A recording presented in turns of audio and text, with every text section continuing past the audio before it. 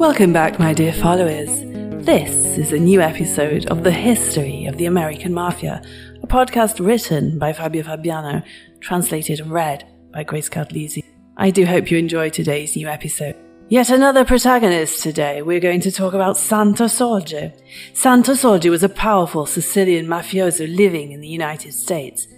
His exact role was never really clear to the investigator. For scholars, he represents one of the unknowns of the Sicilian and American. He was one of the top Sicilian mafia bosses of his time. His opinion was also requested and listened to in important decisions that affected the American mafia. He went back and forth between Italy and the United States. Born in Musumeli in the province of Caltanissetta in Sicily on the 11th of January 1908, he was considered Lucky Luciano's lieutenant in the heroin business after the Second World War. He was involved in heroin trafficking produced in France by Corsican gangsters, then exported to the United States. The opium needed to produce the heroin was grown in Turkey and Iran, and was transformed into morphine base, after being transported through Syria to Lebanon. From Beirut, Lebanon, or Aleppo in Syria, the morphine base was shipped to clandestine labs in France to be converted into heroin. Sorge was a distinguished, good-looking man with a good education, and was probably responsible for moving illegally earned money. Being able to count on his friendship with Genco Russo also being related to him, he had high-level political contacts in it, even among members of the government. He used companies in the United States, in Sicily and in Panama. In his criminal biographical profile, we read that the first crimes attributed to him were those of brawling and provoking serious bodily injury. These crimes led to the registration of a criminal case that dates back to 1928 in Musumeli, his hometown, although those same criminal proceedings were dropped when the farmer who had accused him retracted, apologizing for causing problems. In 1932, he was sentenced in Paris, France, to 6 months' imprisonment and a fine of 1,200 French francs for the crime of forgery and use of a false passport. A year later, he was sentenced for fraud in Ghent, Belgium, to 5 months and 20,000 Belgian francs.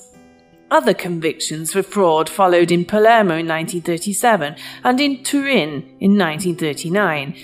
In 1948, he was sentenced to 3 years and 4 months on unclear charges for political conspiracy in Florence, probably linked to espionage. In the meantime, he moved to the United States. He became a naturalized U.S. citizen living in New York City and maintained a respectable facade in America. Through directorships in front companies such as Rimrock, International Oil Company of New York, and the Foreign Economic Research Association. The presence of Santo Sorge was ascertained during a series of meetings between the leaders of the American and Sicilian mafia, which took place in Palermo between the 12th and 16th of October 1957 at the Grand Hotel delle Palme in Palermo.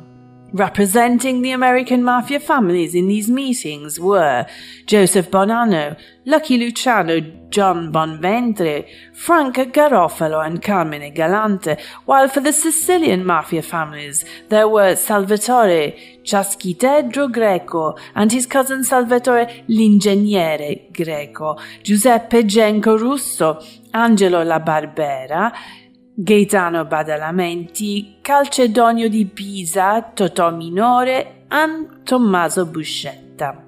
The main focus of these meetings between the American mafia families and the Sicilian ones was the organization of heroin trafficking on an international basis. The FBI believed that this meeting laid down the groundwork for the Bonanno's crime family's entry into the heroin trafficking, Apparently, Sorge played a fundamental role in that meeting, even though Bonanno, Bonventre, and Galante had already spent a few days in Sicily. The meeting took place only after Santo Sorge's arrival in Palermo and ended only after the latter's departure from Palermo. However, Palermo's Court of Justice took care of Santo Sorge. He was accused in August 1965, together with 16 other associates, with the Sicilian and American mafia by Judge Aldo Vigneri for criminal association, drug trafficking, and illegal currency trafficking in relation to the meeting that took place in Palermo in 1957. Also indicted were Joe Bonanno, John Ventre, Carmine Galante, Gaspare Margadino, John Prizziola, Raffaele Quarasano, Frank Coppola, and Joe Adonis. Although Italy had requested his extradition, Sorge was never arrested. The case against the defendant was dismissed for lack of evidence in June 1968. In 1967, Sorge sued the city of New York and two elderly retired police officers, John F. Shani and Ralph Salerno, of the New York Police Department's Special Organized Crime Unit, in a defamation case, for a total of $418,000. Salerno testified in 1965 before Judge Vigneri at the Palermo Criminal Court, declaring that Sorge had close relationships with Luciano, Vito Genovese, Galante, and Bonanno. According to Sorge, the retired officers provided false information, admitting that he could not prove their claims with certainty.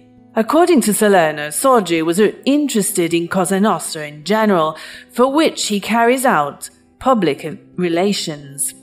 The libel suit was dismissed in March 1968. Sorge also filed a libel suit against Parade Publications for $1 million based on a magazine article by Jack Anderson published on January 21, 1962, which said that Sorge's name had been added to a list written by Harry Anslinger, the former commissioner of the Federal Bureau of Narcotics, as the number 5 boss among the top 10 American crime bosses. Judge Vigneri had also gone to visit the justice collaborator Joe Valacchi, who declared, "I know Santo Sorge, and I know that he belongs to Cosa Nostra. It is my personal knowledge that his function was to go and come from America to Italy and vice versa, carrying out tasks to me unknown. I have never been able to understand which family he belongs to. He was a close friend of all the Cosa Nostra's bosses." He was in fact close to Carlo Gambino, the boss of New York City's Gambino crime family. Sorge died in New York on May 27, 1972. His disappearance is shrouded in mystery, as it is unclear whether he was murdered or whether he died of natural causes.